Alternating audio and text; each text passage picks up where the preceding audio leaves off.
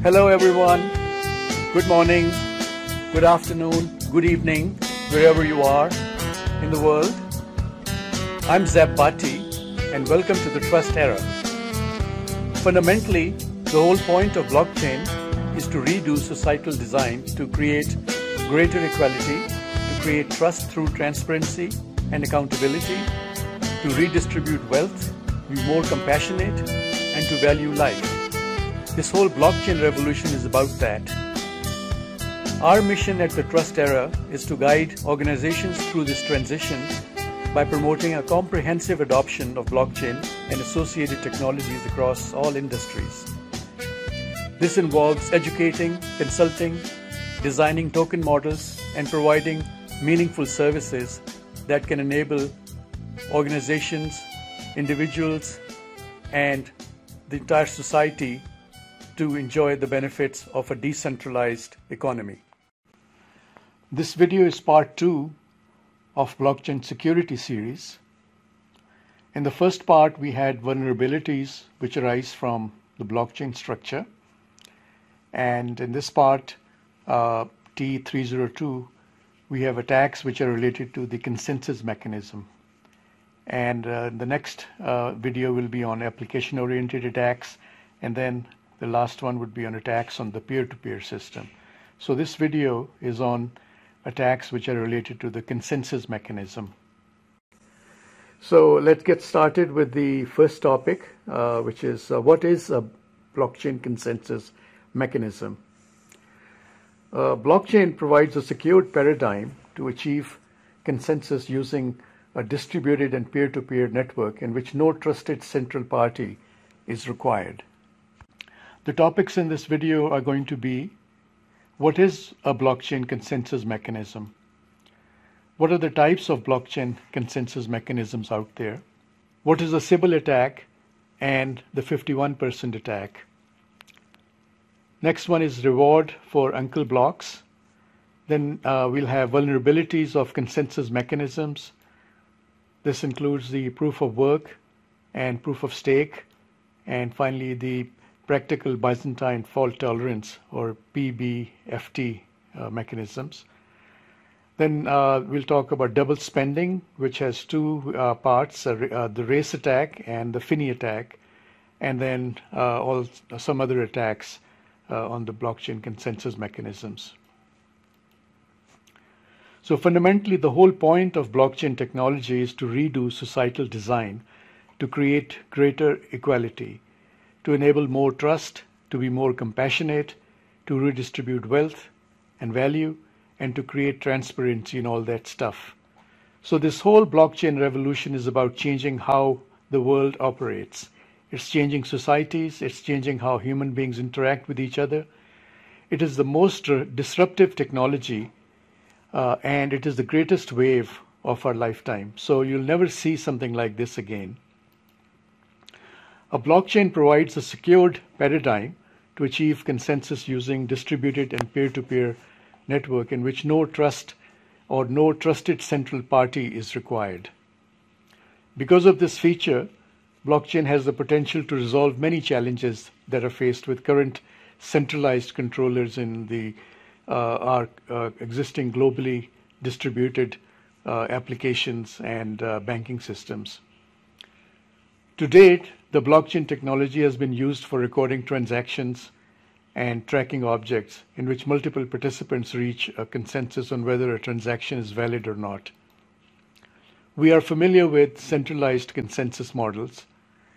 There are several massively collaborative applications where the participating entities do not necessarily trust each other and may be competitive. These are called multi-trust domain applications. An example of a multi-trust domain is the current banking system. The banks do not necessarily trust each other and therefore need the services of a centralized, trustworthy organization. We have something called SWIFT, which is the Society for Worldwide Interbank Financial Telecommunication, to transact. This centralized solution not only introduces delays and substantial costs, but is also used selectively to block individuals, organizations, and even nations from fair access to the network. This is one of the major problems of a centralized authority. It all started with Bitcoin. Satoshi Nakamoto did the right things at the right time. When Bitcoin came out in 2009, the world was falling apart after the 2008-2009 financial crisis. Lehman Brothers collapsed, real estate markets had collapsed, the stock exchange collapsed, and we also had the Greek financial crisis. So it was in 2009 and Satoshi Nakamoto introduced Bitcoin. He did not know that he was laying down the foundations of a whole new trust model based on computer algorithmic consensus that would become the heart of a decentralized crypto economy one day. Bitcoin became the first digital payment system for P2P exchange of money. Now the technology behind Bitcoin, which is blockchain, is used in many other applications, including voting, online gaming, logistics, supply chains, ownership rights, asset tracking and management, and so much more. As mentioned earlier, the heart of a blockchain is a consensus algorithm and protocol.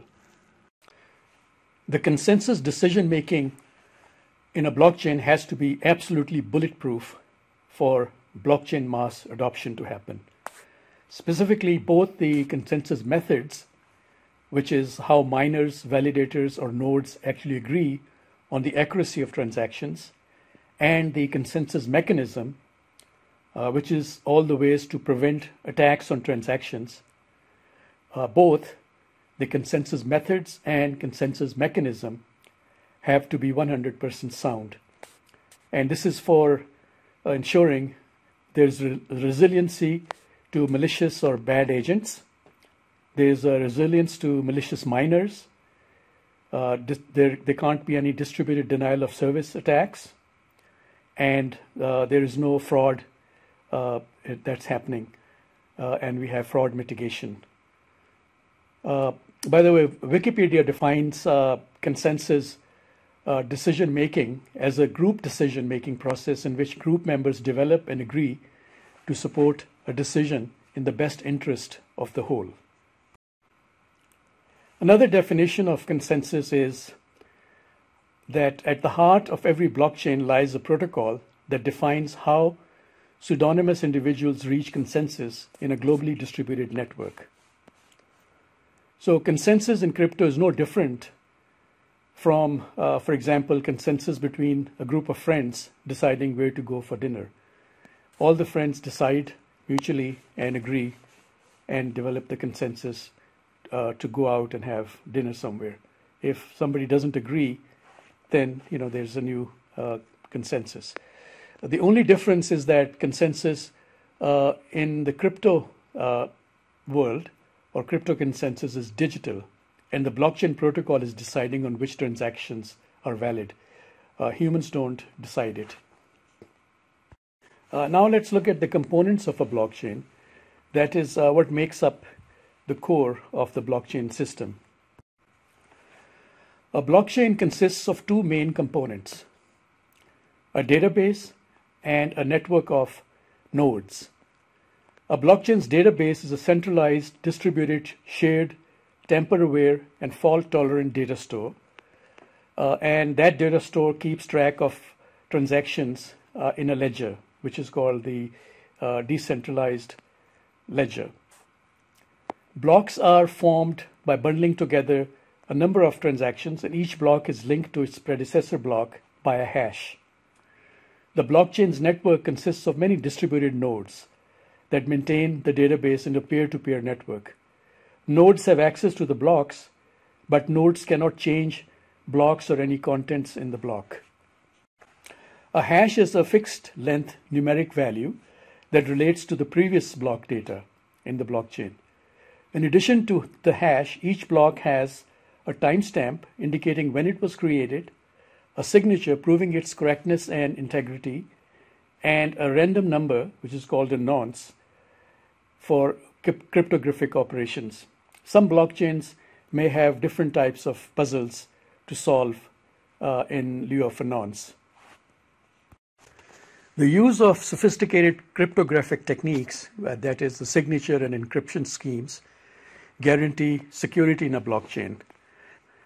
This novel architecture of this technology yields many appealing characteristics such as a decentralized consensus, trustless partners, provable security, immutability, which means no one can change, delete, or tamper transactions, non-repudiation guarantees, and this transactions in blocks that are once signed by these elegant signature schemes pretty much guarantee that the transaction cannot be repudiated.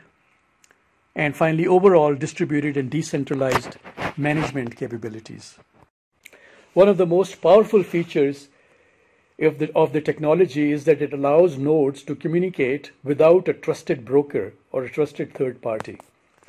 The consensus is decentralized as there is no central authority and decisions can only be made by majority agreement. A trustless partners feature is added as a trust is imposed by a majority rather than by a single controller.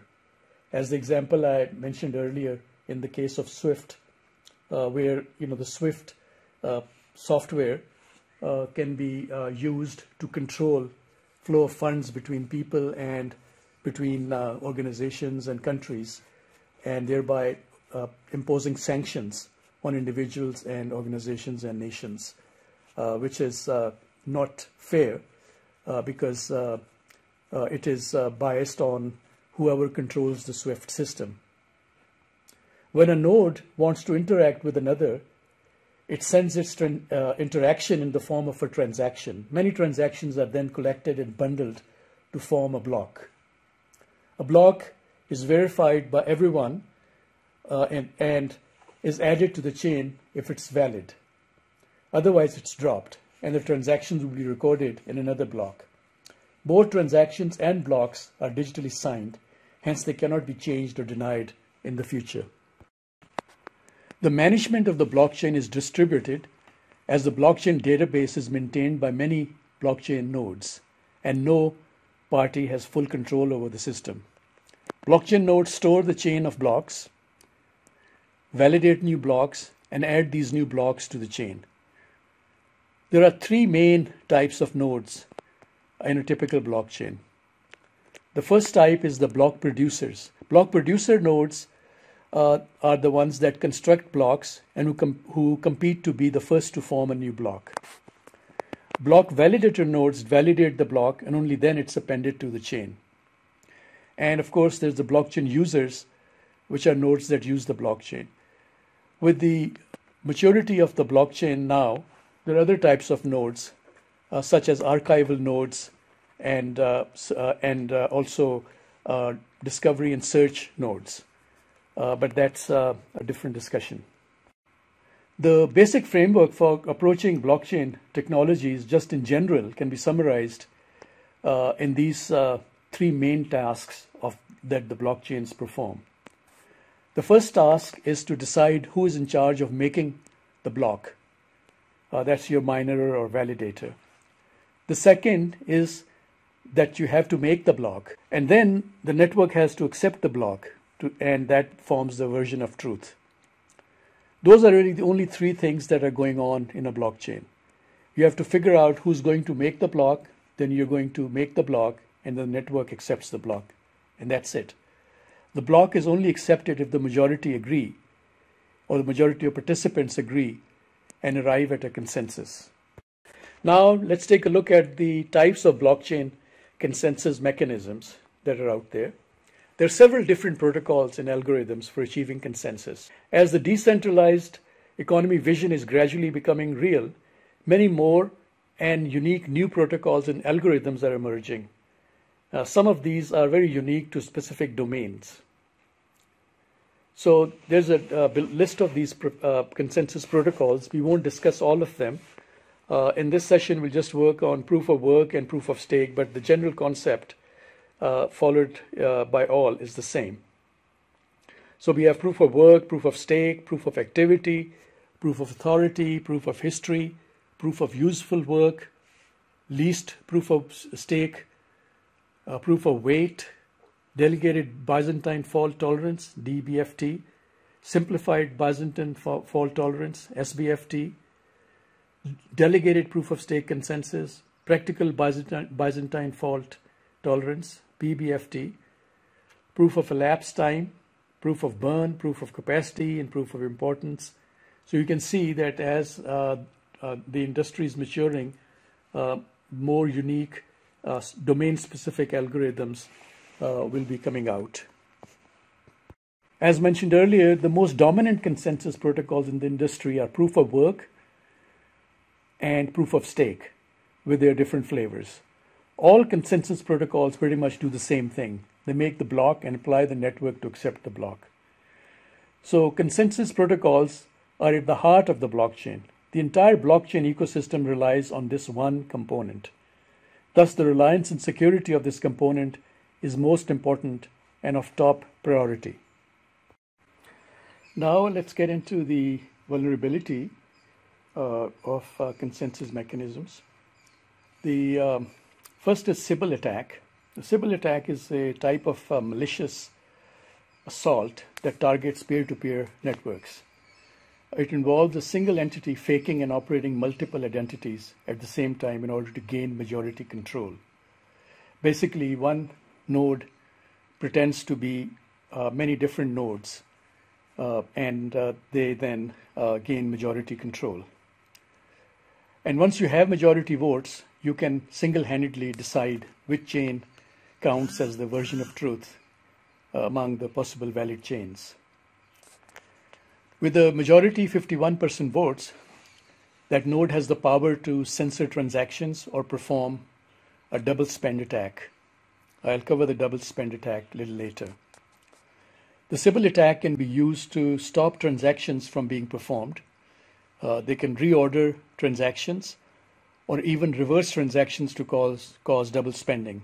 For example, in August 2021, Bitcoin SV version with this symbol of BSV underwent a 51% attack that let malicious miners double spend coins. This caused a severe plunge in BSV price. Ultimately, a Sybil attack is one of the leading threats for blockchains. These assaults can damage crypto values, steal funds, and affect user privacy and eventually confidence, among other things. Most prevention strategies simply rely on making the cost of an attack too pricey, but these methods do not guarantee security. To avoid Sybil attacks, blockchain networks need to design their systems from ground up very, very thoughtfully. This includes things like how blockchain producers and block validators are selected, how frequently blocks are produced, when is transaction finality achieved, what forms of user verification security exists, and there are others as well. The main purpose of a consensus mechanism is to deter Sybil attacks. Sybil resistance is why proof of work and proof of stake consensus protocols exist at all in the first place. They are fundamentally a means of making it very difficult to corrupt a blockchain by incentivizing miners in the case of proof of work and validators in the case of proof of stake to process transactions correctly, and in some cases punishing them for not doing so. Neither of these two consensus mechanisms is perfect, however. Each one comes with its own trade-offs regarding decentralization, scalability, security, and of course sustainability, which has been an especially hot topic among proof-of-work critics due to the energy usage and global warming and climate change. The correct consensus mechanism ultimately depends on what the blockchain in question is trying to achieve, as this will determine which trade-offs need to be made. Naturally, these trade-offs must be examined in detail when deciding. Earlier, I had mentioned the problem of decentralization, security, and scalability. This is now called a blockchain trilemma. These are the three different elements that are desirable in a blockchain: decentralization, security, and scalability. The blockchain trilemma refers to the idea that it is hard for blockchains to achieve optimal levels of all three properties simultaneously. Either you can have scalability at the cost of security and decentralization, or you can have more security and decentralization, but you won't have scalability. So all three are very difficult to achieve, and no blockchain that we know of has achieved them so far. So the blockchain trilemma is something that is a challenge, and I'll go over each one. Let's talk about scalability first. Scalability means achieving higher number of transactions at a faster rate and with lower transaction fees, despite the growth of the network. So as the user base grows and the network grows and adoption grows, the blockchain transaction rate must not slow down. So far, Bitcoin has 5 transactions per second and Ethereum has 7 transactions per second. And they have not attained any higher speeds. Scalability is an indispensable component of blockchain to meet the growing number of users. In both Bitcoin and Ethereum, the numbers have grown and the network has expanded globally, but they have not been able to solve the speed problem. To ensure both security and scalability, companies have to shift from the proof of work to proof of stake consensus model. And this compromises the decentralization because it's easier to have proof of stake validators as the investment is much lower. Decentralization. This is the feature that has revolutionized the digital financial era. In fact, the blockchain has become popular because of its decentralization features. In a decentralized network, power is distributed equally among all entities. Each miner and validator in a blockchain enjoys the same privileges. No one participant can make the network behave in a certain manner without approval from the rest. But achieving scalability along with decentralization is extremely difficult. Scalability moves blockchains towards becoming more centralized and more permissioned networks, allowing only select users to access the blockchain and the blockchain ledger. The proof of work mechanism, which is mostly used by decentralized platform, is preferred for decentralization, but that leads to tremendous power consumption during mining while lowering the scalability. On the other hand, proof of stake allows more scalability and speed, but compromises on decentralization. Finally, the security feature of the blockchain trilemma. This is the most vital component which prevents the blockchain network from being disrupted by malicious attacks. Without security, blockchains would become untrustworthy and malware infested. Although the majority of the decentralized blockchains have robust security, their open source features make it vulnerable to hackers. For example, currently flash loans and collateral-less loans are the easiest way to dupe users and hack into a network. Achieving security with scalability is the most challenging task, as both oppose each other's functionality. Security works well with proof of work blockchain model, which needs lots of miners, but it consumes a lot of power. However, scalability gets adversely affected with the increase of miners, mostly due to the cost of the POW model and the limitations of power availability. And this results in lower transaction speed. On the other hand, proof of stake offers more scalability and it's easier to set up more miners, but the compromise of security comes, and also decentralization. So now let me illustrate how a 51% attack works. We'll use proof of work algorithm. In proof of work networks, a group of miners conspire to control more than 50% of the network's mining hash rate. Once the attackers have majority network control, They can interrupt the recording of new blocks by preventing other miners from completing blocks and stopping other miners from generating new blocks. This unlocks the ability to overthrow the consensus algorithm and reject otherwise valid blocks from being added to the chain or add malicious content in the blocks. The 51% attack constitutes an attack on the consensus algorithm, and thus it's also known as the consensus hijacking. A stealthier 51% attack might be possible with less than the amount of computation power. It is possible to take other nodes out of action by disturbing the transmission of the current state of the blockchain. Therefore, the power of these uninformed nodes would be lost, and the overall cost for the attack decreases by partitioning the network this way. So the 51% attack is a critical threat to the integrity and availability of the network, as you can see. In permissioned blockchains, the threat situation with regards to the 51% attacks is different, as there consists an increased level of trust between the members in that blockchain based on the authentication hurdle. With a central authority granting permissions, this type of attack is more from an insider, where an administrative entity inside that organization could take control over the blockchain. As you can see, this is a prime example of the vulnerability in a permissioned blockchain.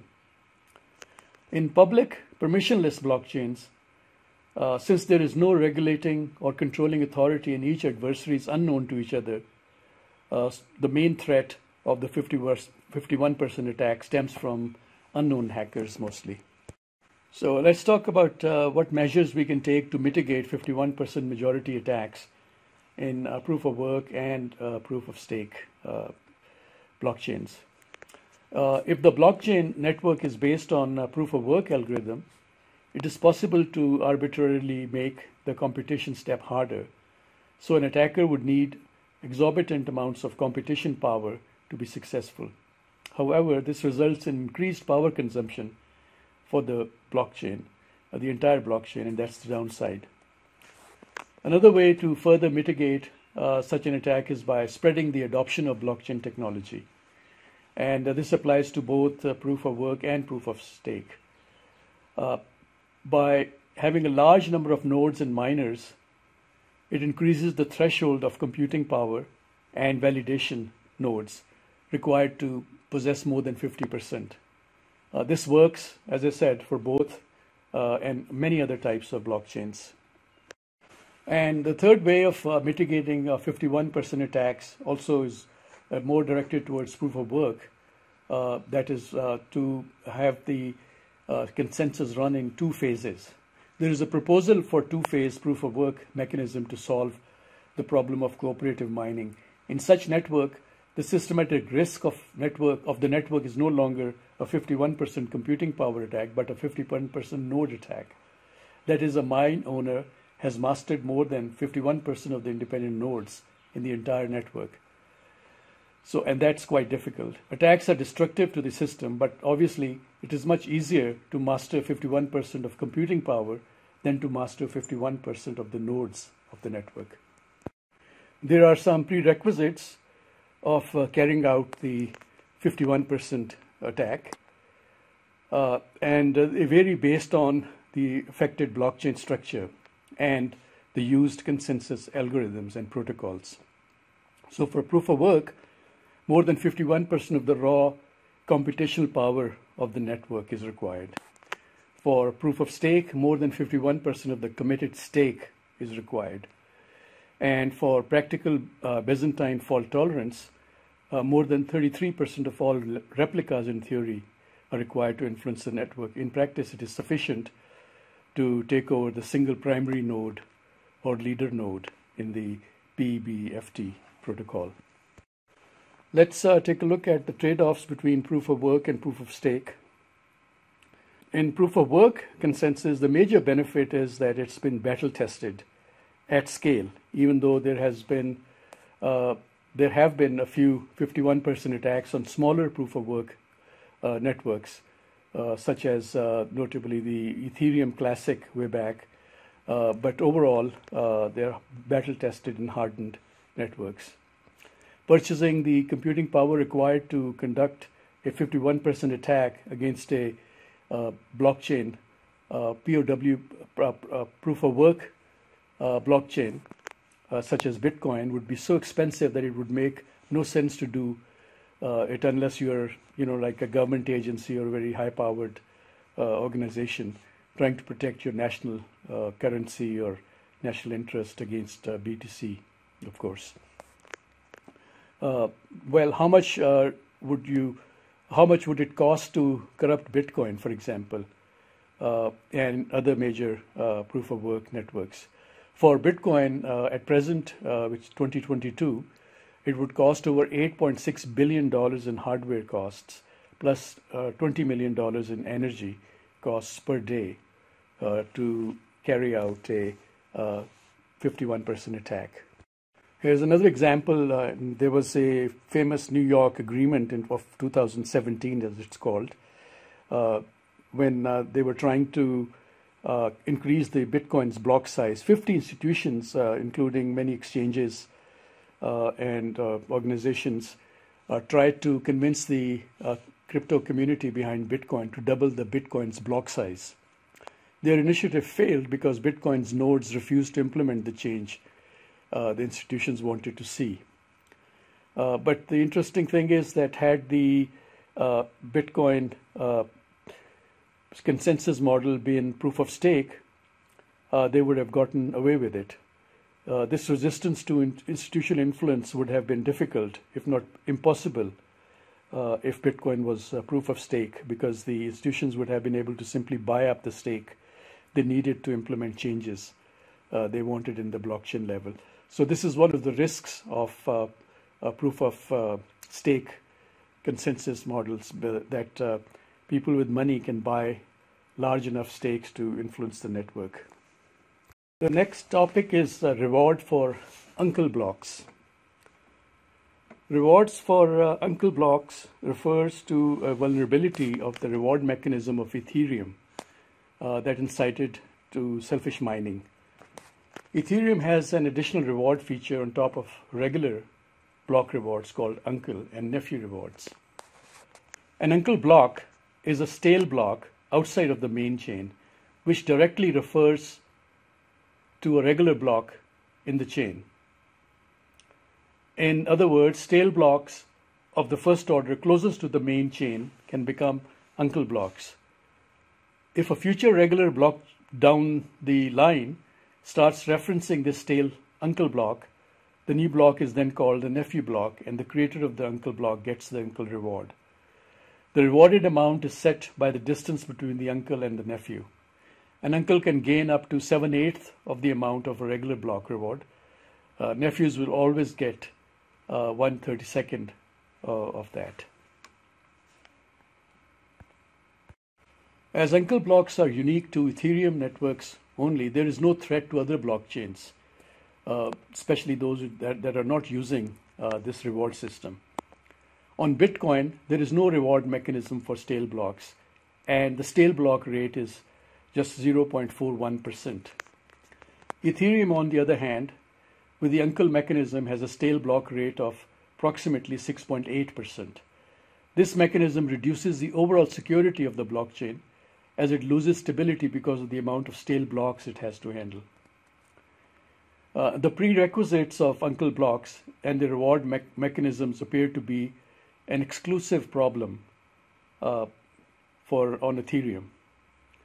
And any selfish miner can produce an abundance of blocks in the hope for profit on Ethereum. So this section is on vulnerabilities of consensus mechanism. Previously, we looked at the consensus from the 51% Sybil attack perspective.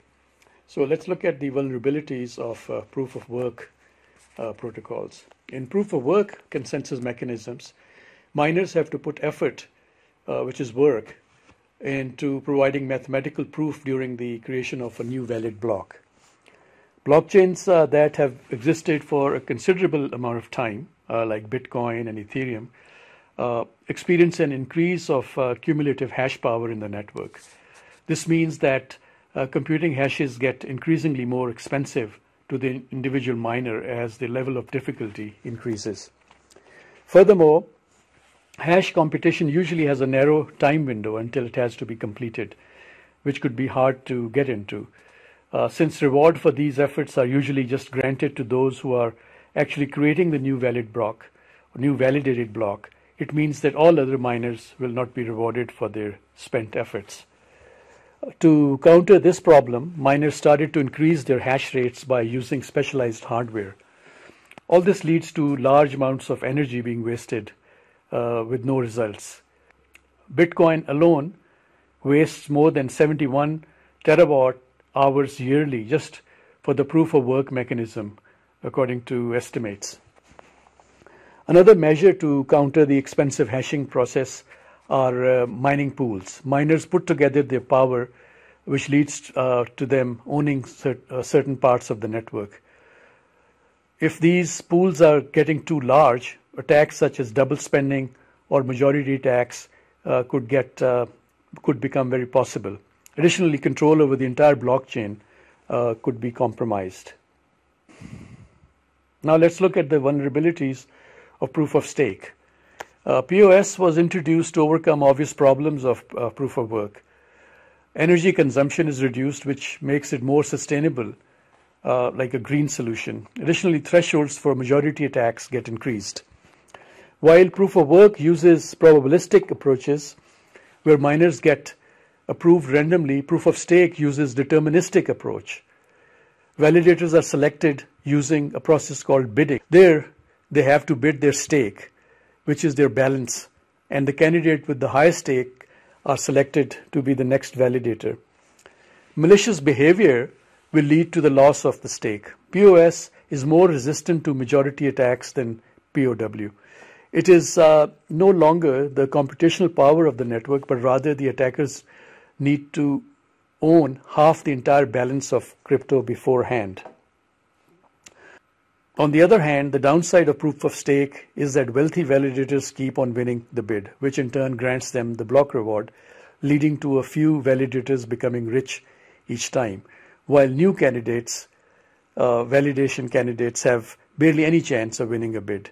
In turn, this leads to a pseudo-centralized system and defeats the purpose of a decentralized public blockchain. Now, the vulnerabilities of the Byzantine fault tolerance. Practical Byzantine fault tolerance. This protocol is used in private permission blockchains the most.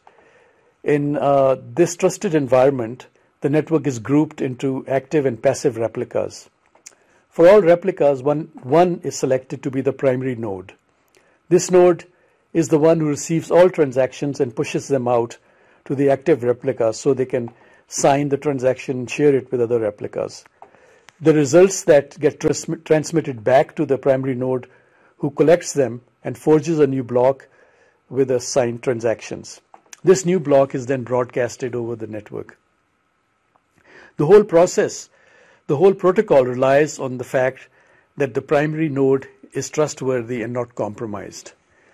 There is a number of actions a compromised primary replica could take, such as discard correct approvals and stop transaction execution, meddling with transaction order to actively create delay in the entire block generation process, and withholding blocks and transactions and falsifying transaction approvals.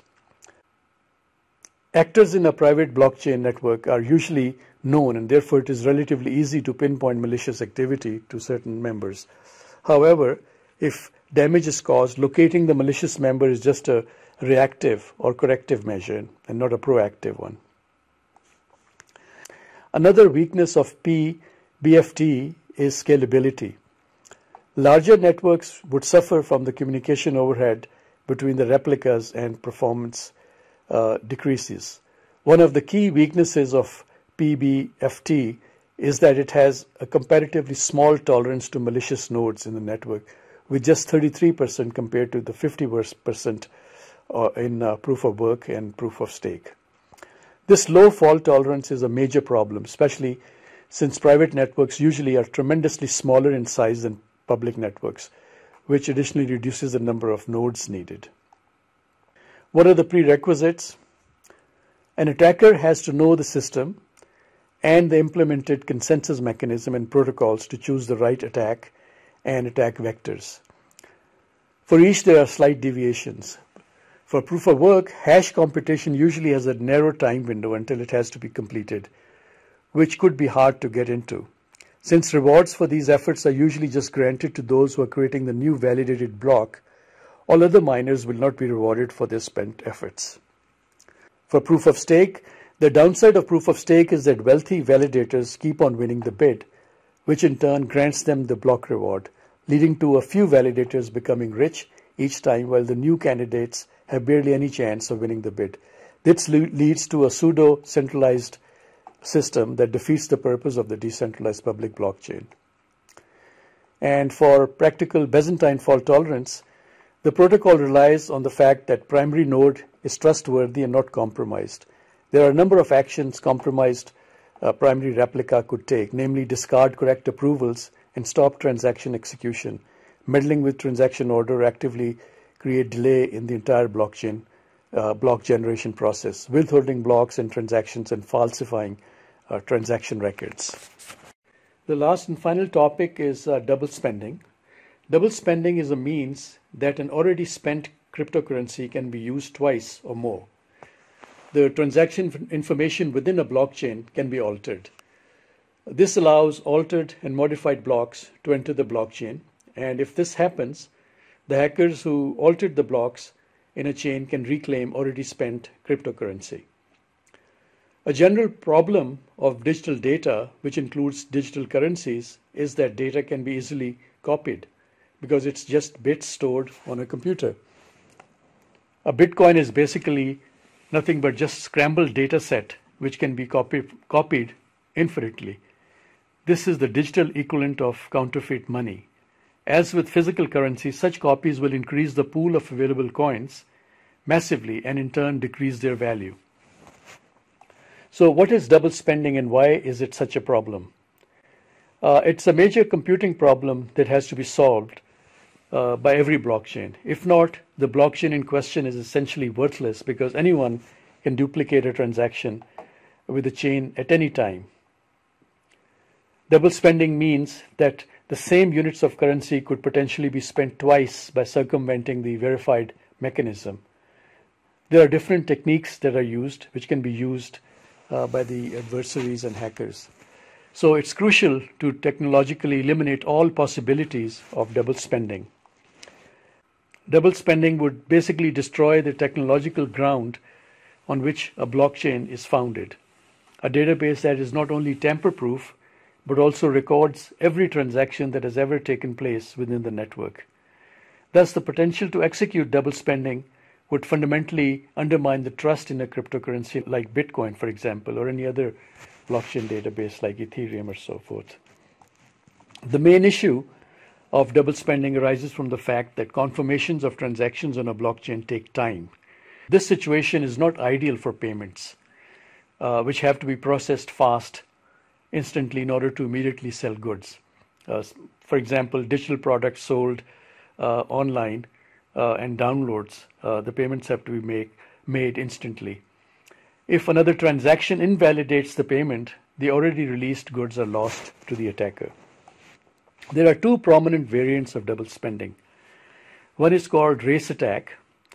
In this attack, the malicious actor starts two different transactions at the same time, referring to the same funds that are only sufficient for just one transaction. Only one of these transactions can be validated. This enables the attacker to retrieve double the amount of goods for the same amount of money if both receivers don't validate first. The second one is the Finney attack. During a Finney attack, funds are used in a transaction, but the attacker is withholding a pre-prepared block with the same transaction to one of his own accounts. When the shop releases the goods, the attacker broadcasts his block, which then invalidates the initial transaction by making the network believe that the actual transaction is the one that has been the pre-prepared block. So there are some prerequisites for these double spend attacks. For a successful double spending attack under normal circumstances, it's required to complete 2 successful separate transactions faster than it takes to verify one of them and realize it, and before any problems are realized. However, there is also a possibility of double spending attacks exploiting a fork of a blockchain.